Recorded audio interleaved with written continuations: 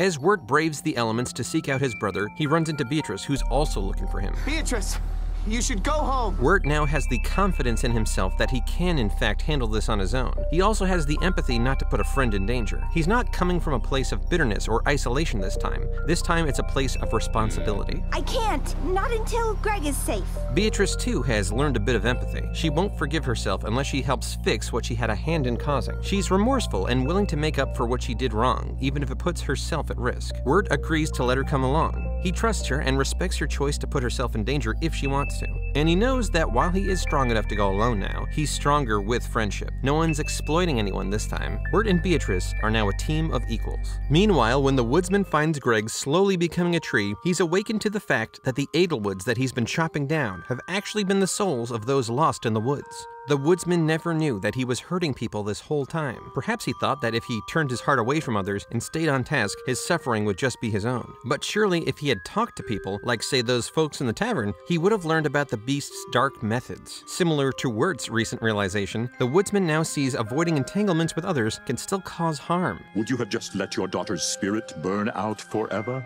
Do not speak of my daughter.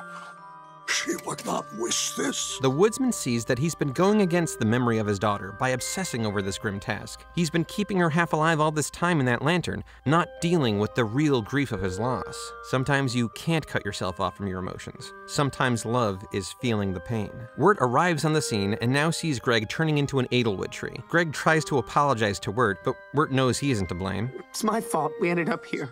Everything's been my fault. No excuses, no passing the buck. Wirt takes responsibility. Wirt loves his brother, and it hurts to see him like this. And this time, he's not shutting down when things get too much to bear. He's crying legit tears of love. He's feeling his emotions, because sometimes love is feeling the pain. But Greg has been having his own character arc on the side. Back in the real world, he had stolen a rock with a face painted on it from his neighbor's house, and now he's realizing that stealing is wrong and he wants to return the rock. The beast finally intervenes, giving Wirt the ultimate test of his character arc. Your brother is too weak to go home. He will soon become part of my forest. I won't let that happen. Perhaps we better make a deal. The beast offers to put Greg's spirit in the lantern, and as long as the flame stays lit, he will live on inside. This is exactly the deal he made with the woodsman for his daughter. Yes, we've come full circle. Take on the task of lantern bearer, or watch your brother perish.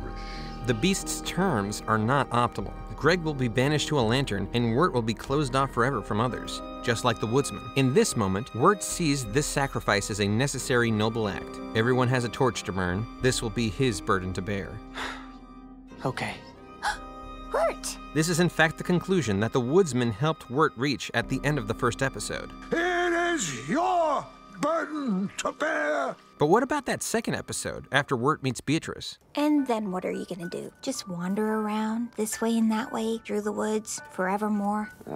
I don't know. Wirt didn't have an answer to this back then. But what about now? We've finally come to the last love word in the series, Philautia, or self-love. We all need a certain amount of appreciation and empathy toward ourselves, an unconditional self-acceptance. Without self-love, it's harder to love other people because we might judge them with the harshness as we judge ourselves. Wirt tends to assume that people are going to screw him over, like when he thought Beatrice left him in Pottsville, or like when he thought Beatrice left him with Adelaide. He even assumes several characters want to kill him, such as the Pumpkin People, and Auntie Whispers, and the Woodsman. Wirt also assumes that his fellow classmates want nothing to do with him, when it's clear that at least Sarah actively wants him around. So we see that Wirt's low self-image keeps him from enjoying other people's company. It's harder to express love when you yourself feel unlovable. If you feel unworthy, you might just keep punishing yourself. And this moment with the beast is the final test of this philosophy. The beast has presented Wirt with a scenario that would in theory save Greg to an extent, but doom Wirt to a lifetime of isolation, wandering the woods, forever hating himself for letting Greg down.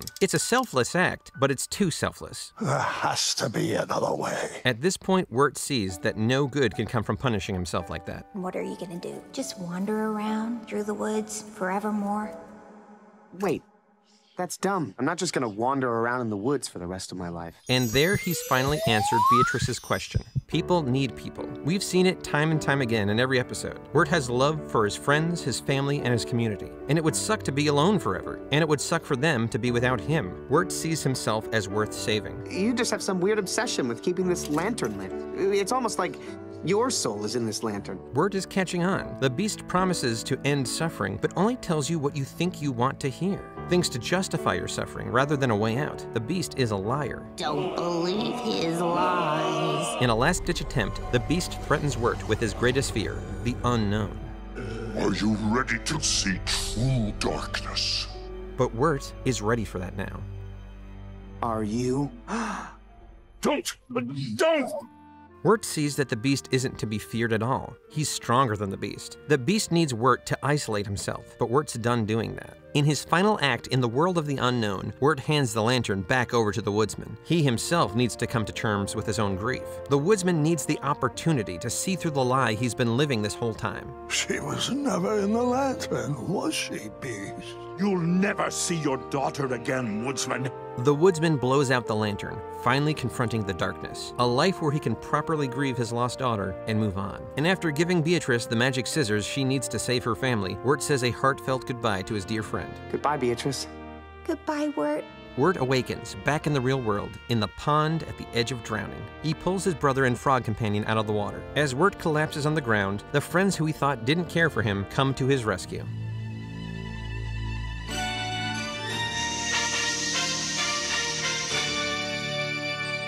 Wirt awakens in the hospital to see everyone there. Sarah tells Wirt she wants to listen to his tape, but she doesn't have a cassette player. There's still a chance for Wirt to take it back and forget about her. But this time, he leans into the unknown. You can listen to it at my house.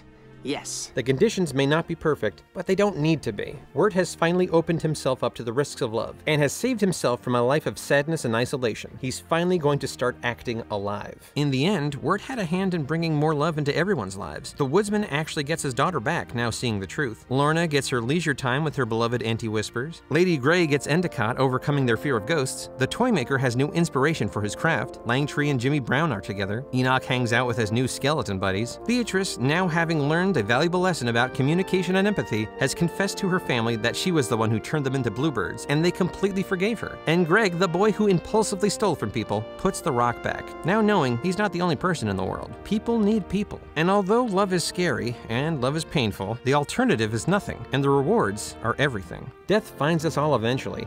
All we have to do is wait. But love has to be welcomed in. And it's that act of trust, more than the menial tasks and hobbies and navel-gazing and nihilism, that makes life more than a meaningless obligation. It makes life life.